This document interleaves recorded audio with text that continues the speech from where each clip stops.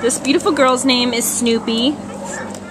Her ID number is A3260883. Snoopy is a 12-year-old female white Jindo.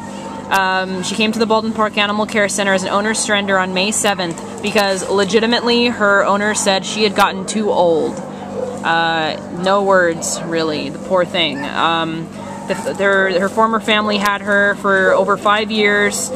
They said that she should be in an adult-only home, and we agree with that. We think that she should only be adopted or rescued by someone who's going to only have adults or much, much older children, like older than high school, maybe college.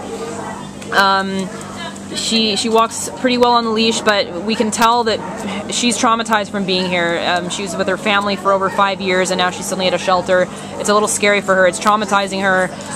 So she's frightened. She's getting better though. We've had her out. She's warming up a little bit. We're able to like pet her a little bit on the back. But she's skittish. She needs to go to a rescue or to an adoptive home that can understand that she's been dumped and that she's been abandoned and that she needs some patience and love and time.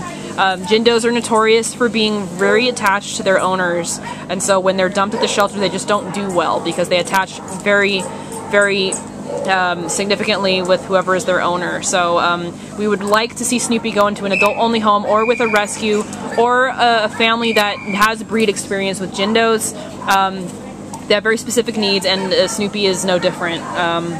So Snoopy's here at the Baldwin Park shelter.